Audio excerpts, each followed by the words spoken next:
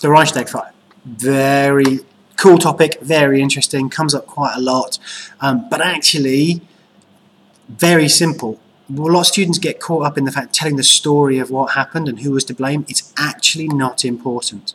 What's really important about the Reichstag Fire is the consequences of it. Alright? That's the key thing. Not who did it, why they did it, it's what happened afterwards. Okay? That's the key thing to remember here. So, to set the scene, January 1933, Hitler had won an election. He had won a whole bunch of seats and he'd been appointed Chancellor. There's a video on it that I've also done. Okay? So that was in January 1933. On the 27th of February, the Reichstag, the German parliament, burnt down. On the 28th of February, day after, Hindenburg used his emergency decrees power, Article 48, to pass the Decree for the Protection of the People and State. The Decree for the Protection of the People and State. Basically emergency powers. And then on the 5th of March, Hitler had new elections and he won 288 seats in that. And on the 24th of March, the Enabling Act was passed. So that's super easy to remember. Elections, fire, Decree for the Protection of the People and the State, new elections, Enabling Act. All right. Now, the Reichstag Fire is essential in understanding how Hitler was able to do so well in those March elections and how he was able to pass the Enabling Act. So, situation, 1933, Hitler was Chancellor, but his number of his votes had decreased. I think he'd lost 34 seats. He had only 33% of the seats in the Reichstag, not the majority he wanted to pass laws. He had to have over 50% to pass the laws, but he had to have 2/3 of the Reichstag, all the support of the Reichstag, to change the Weimar Constitution, which he wanted to do to make him all-powerful. All right, so he needs 2/3 to change the Constitution. The Communists in January 1933 won 100 seats. So they're quite a big party, 17% of the vote. The other thing was Hitler was Chancellor, but he actually had very limited power. Right? The president had all the presidential power, and the Nazi cabinet, the government, only had Hitler, and of the 12 other members, only 2 were Nazis. It was a coalition. So whilst Hitler looked like he had loads of power, not enough. Certainly nowhere enough and near enough for him, okay, that he wanted. And his power depended on the support of the other parties. Thing is, 18 months later, after the January election, Hitler had eliminated all other political opposition. Everything gone. Germany was a one-party state, and Hitler was the absolute undisputed ruler within 18 months. The question is, how did he do that? Now, first thing Hitler did when he came to power in January was he said, look, I want new elections in March because I want a majority. Okay? And he wanted the 2/3 of majority, and they were for March 1933. Now, because he was Chancellor, he was able to control the police in Germany to help him. So, to ensure peaceful and free elections. Okay? Now, on the 27th of February, news broke that the Reichstag itself was engulfed in flames. All right. Now, the police there found a Dutch guy. His name was Van der Lubbe. Apologies for the pronunciation. V-A-N, new word, D-E-R, all lowercase, and then capital L-U-B-B-E. Van der Lubbe, Lubbe. Don't care how you pronounce it, just spell it right. Okay? And he was a Dutch communist. He'd only arrived in Germany the week before, and he was caught kind of red-handed and with like petrol and matches and stuff. And the police caught him, and Hitler went, oh my God, the communists have set fire to the Reichstag. They're trying to overthrow the state and the government.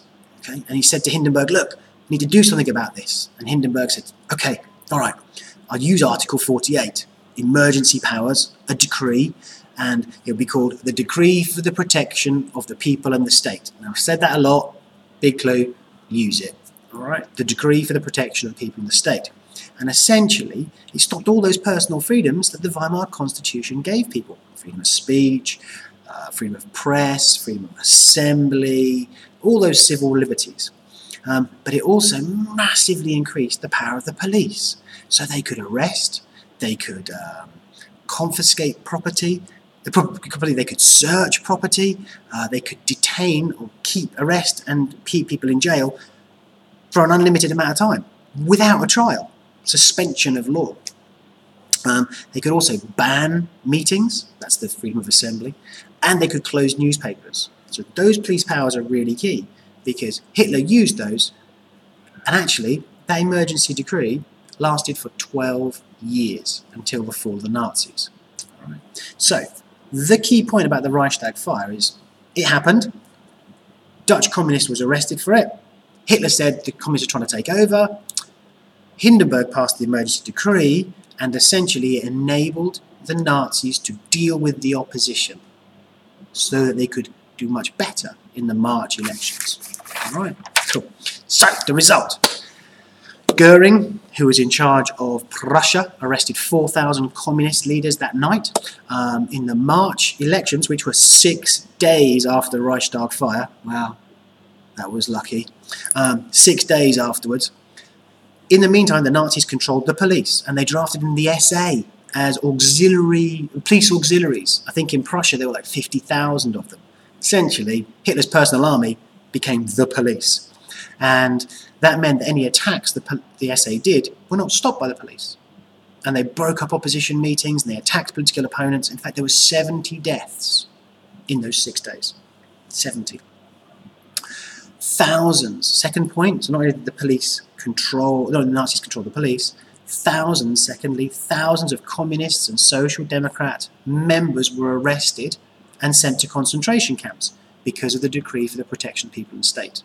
Right? The SA broke up political meetings, anti-Nazi newspapers were closed, and a really nice sort of key point to remember here, third point to remember, is that because the communists were presented as trying to take over, all the rich industrialists, the business people, thought, this is terrible, we can't have a communist revolution, I'll lose everything. Who hates the communists? The Nazis.